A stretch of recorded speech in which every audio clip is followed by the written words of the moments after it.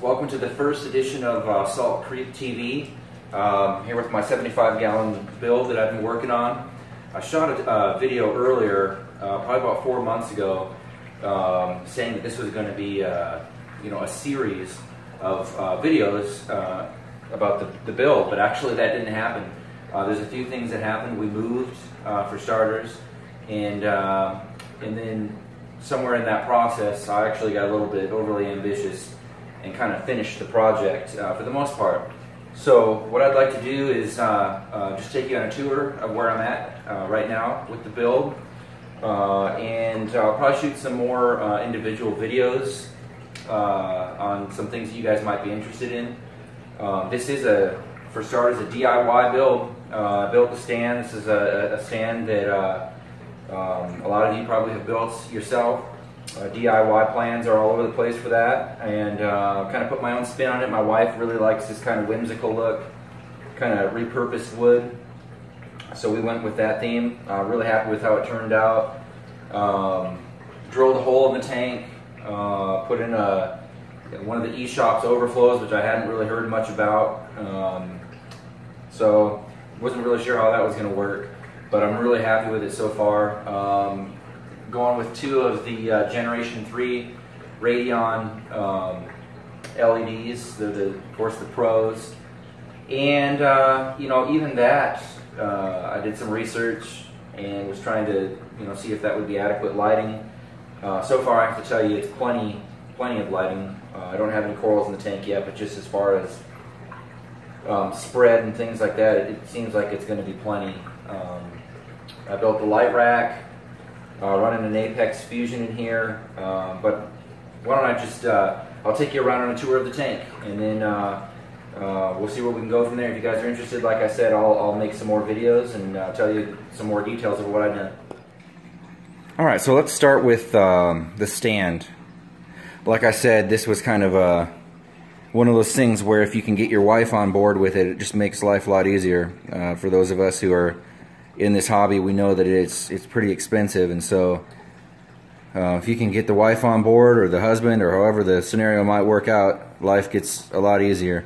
So kind of went with this design here. This is all pallet wood, and basically what I did was I just got some chalk paint that comes in the spray can, and just picked out a couple colors to kind of accent it, and kind of went that route. Like I said, I really like how it turned out. The wife loves it. So the idea here with the front is that this is one panel. I just put some knobs on there, but really that's just one panel. I'll show you guys how that removes. The idea here is I didn't want any swinging doors in the way, and I just wanted to be able to remove the whole thing so that when I have to do maintenance underneath, there's nothing at all in the way. Also, I have a little toddler, and so doing it this way means I don't have to try to put safety locks on swinging doors and all that stuff, because there's no way she can get this door off. And so why don't I open the door here and I'll show you what's inside. Here's the stand with the front door off. I'll show you the door first. Basically what I did is I just took some plywood, painted over it, so of course it's not going to rot or anything like that when it's around all that moisture. I put this shelving bracket or arm here, whatever you want to call it, on there to straighten out the plywood. As we all know, plywood's never exactly straight, and of course it was just a little bit warped, so when I put it on the front of the cabinet, it wasn't flush all the way around, so I put that on there, and it works really well to straighten it out.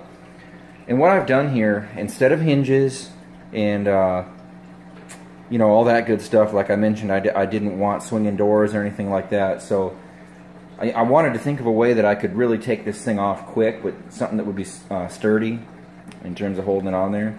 And what I found was these doodads right here. These are at Lowe's. They're in the picture hanging aisle. And so you got that piece that goes on the stand, and then this is the piece that goes on the the door, and those just interlock. Super sturdy, super easy to put in place. Here they are in the package. Flush mount hangers, and like I said, these work really great. So I do recommend it if you guys are at all interested in this type of application. And then what I did below here, nothing super fancy. This is just, you know, a plywood base that I painted with that mildew resistant paint. Now on the outside, you remember there's some pallet wood, and on the inside I took some sheets of coroplast just to, you know, keep the moisture away from not only that wood, but also you know, try to control the temperature inside the cabinet a little bit better. I did that on both sides, and then we got some prefabbed wood right here. It's like a shelving piece with my Apex Fusion. Right now I'm just running the 4 outlet bar and a WXM to control my Radions and my my Vortec. And down here we just got a 29 gallon sump. I'm running the Curve 5. I'm still in the process of cycling, so I haven't even broken that in yet. It's got some live rock in the refugium, and I started out with, you can see there, a handful of Chaetomorpha, and you know, it's been kind of interesting. I've never cycled a tank with dry rock. It is cycling, obviously. It's going through what you would expect, but with the Chaeto in there, it's really, you know, taking the nutrients out of that the other, you know, nuisance algae would eat, like it's supposed to do, and it's kind of added this interesting element to the cycling process, almost to where it doesn't even seem like it is cycling. The only thing you can really tell here is this is the piece I seeded the tank with. It's the only piece out of, I don't even know, what, about 60 pounds of live rock that actually was live. You can see it's kind of got some brown diatoms going there just a little bit. But other than that, you know, everything's real clean, and it's just been a really smooth process so far. The back of the tank is just painted with black paint like a lot of you guys do. Nothing special there. This is the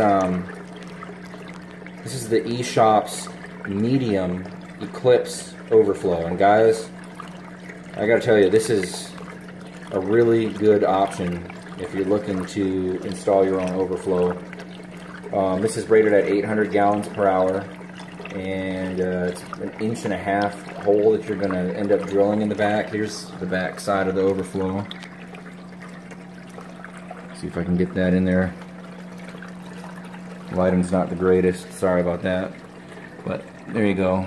1.5 inch hole you're going to end up drilling in the back with the bulkhead is provided.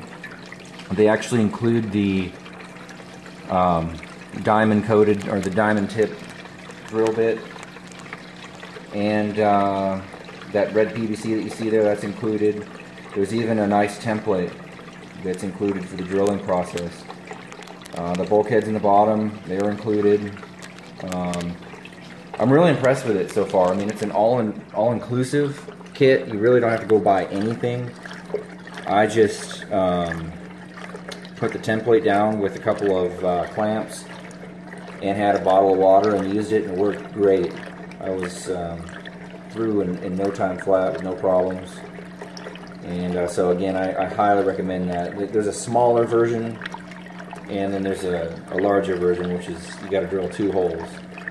But for my purposes, in this tank, this is about a total of 80 gallons water volume running through this system. So this was really, you know, good enough for me. I'm running a Mag 7 down there. I'm probably going to upgrade to one of the J-Bow, you know, controllable water return pumps. But for now, that's a really good combination with the eShop's overflow. And then let's talk about the lights here. You know, I got these, like I said, I got the two Generation 3 XR15W Pro, whatever it is. And so I was thinking about a few different ways to mount these. You know, the point of this is that, you know, like you guys know, you don't want just the display tank to look good. The whole thing's got to look good. So I kind of went with this rustic theme down here, but I wanted something real sleek in terms of the lighting. I didn't want anything bulky. I didn't want anything hanging down from my ceiling or off the wall. And so I went to Lowe's and got some shelving brackets. I'm sure, you know, many of you guys have used these. And I just mounted it to the back of the tank, as you can see there, the stand. And grabbed a couple of these shelving brackets and used zip ties. That's all I did, guys. You can see on the inside there, hopefully. Just so nothing would fall or could ever fall into the water or be knocked loose. That's on both sides. There's a couple things that really worked great about this system that were kind of accidental, not planned. I'll touch on those in a second, but here's kind of the most important thing that makes this work, guys, is when I first put this up, if I would walk past my tank, the whole lighting, it would move, it would sway, just from, you know, the movement of people walking by. And so at first I thought, you know, this might not work, but I'll tell you what I did here. I went and I got these rubber stoppers from Lowe's. Alright, I'll pull the one out on the other side because I got my cable running through there. Alright, so here we go. These are like 50 cents. Alright, so you can see here when I do this how much it, and how easily it moves. You can see that, right? But when I take this and I put it between the back of the tank and that bracket, nothing. I mean, it stops movement cold. You can watch, I'm trying to move that with my hand, nothing. Won't move it. And so you can walk by, you can stand in front of the tank and jump, it's not going to move. And so that right there was the secret to the success with this in terms of stopping that really annoying movement. The other things I wanted to talk to you about with this system were the cable management. I mean, that's not even something I was thinking of when I did this, when I decided to, you know, try this system out. But the cool thing is, as you can tell, you can't see any cables at all running from either one of the lights. And so just kind of ran them on the back side here with some zip ties, some more zip ties here. Sorry if you can't see that. Again, the lighting's not great. And then I kind of just brought them up in this little opening here, and over the back side and all the way down through there with zip ties. And I mean, it looks great. It looks sleek. It looks like there's just no cables at all, which is, you know, we all like that. The less cables, the better. And you know, another cool thing is the way that the Radions are mounted to the rails. And you know, Radion comes with these kind of multi-purpose nuts here. There's you can take those, you can screw these completely out and use it like I have, or, you know, this is where some people use steel cabling to hang them. And you know, I had to drill, I think, one hole on each. So this one was already, this hole was already in the rail. That hole was already in the rail. And then I had to drill a hole here, and I had to drill a hole here in the rail. And then you just use the original hardware, and it looks terrific on both sides. I mean, it's almost like it was made for it. So the next step, obviously, is to let this continue to cycle. Get some cleanup crew in there and start with a fish.